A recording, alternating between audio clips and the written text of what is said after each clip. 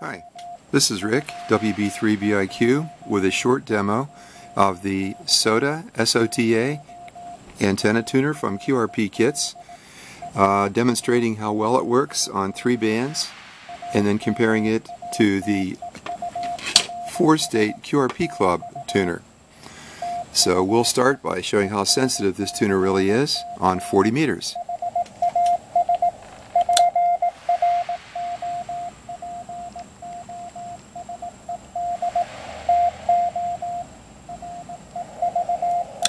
And in tune mode,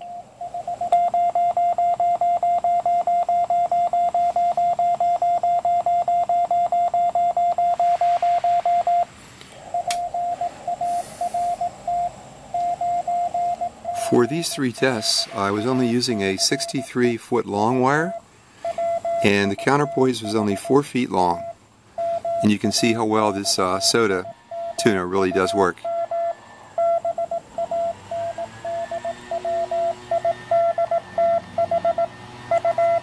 Plus, it's so small. This is on the 20 meter band.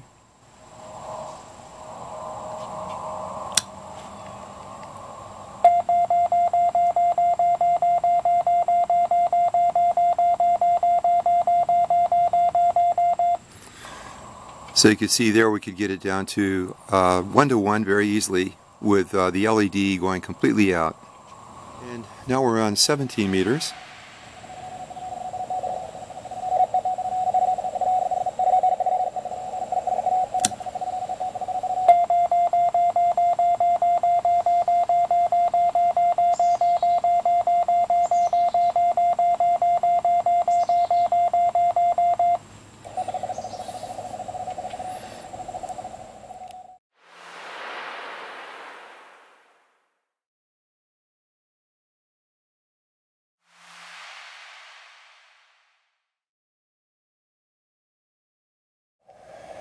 Okay, here we are again.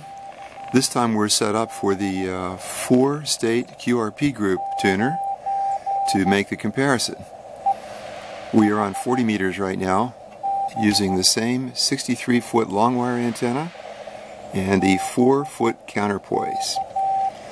The nice part about this tuner is it has also an inductance selection switch, so if I just move it a little bit you'll be able to see the difference.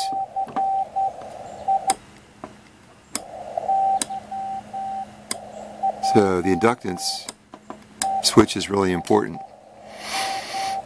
So if we are going to tune in a signal, we tune for maximum signal strength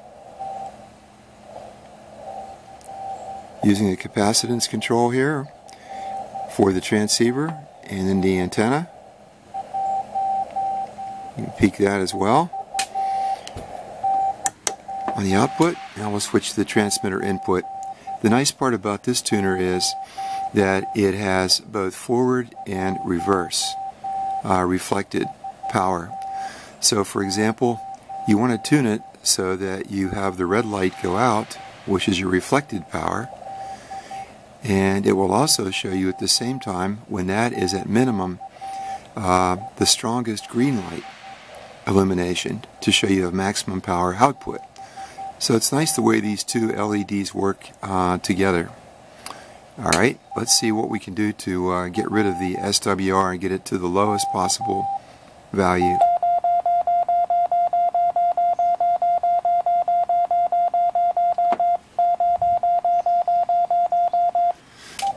So you can see that whenever we have the lowest SWR, we also have the greatest output, and the green light is fully illuminated.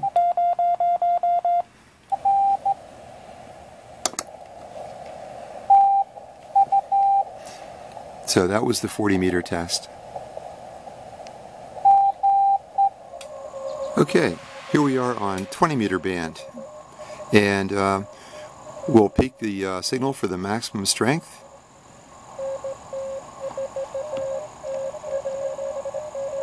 And I've already pre-selected the best inductance.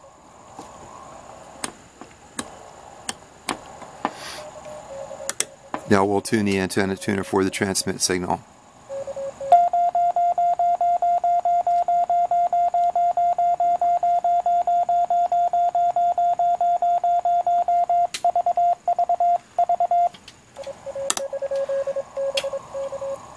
So there we are for the lowest SWR on 20 meter band.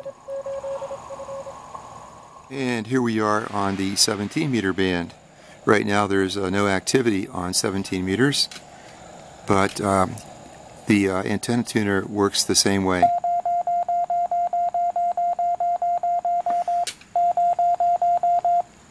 And you can see that my output is lower on this band. So the antenna tuners seem to work pretty much the same, even with a very short counterpoise. The advantage is that I have more selectivity with the inductance on this tuner, and I also have two trim pots or two capacitors, one that I can match the transceiver circuit as well as the antenna inductance. So I also like the twin LEDs to show my maximum output on the green LED as well as the minimum SWR on the red one. So I hope you enjoyed this video demo, and I think both tuners would be a very good investment. 73s from Rick, WB3BIQ.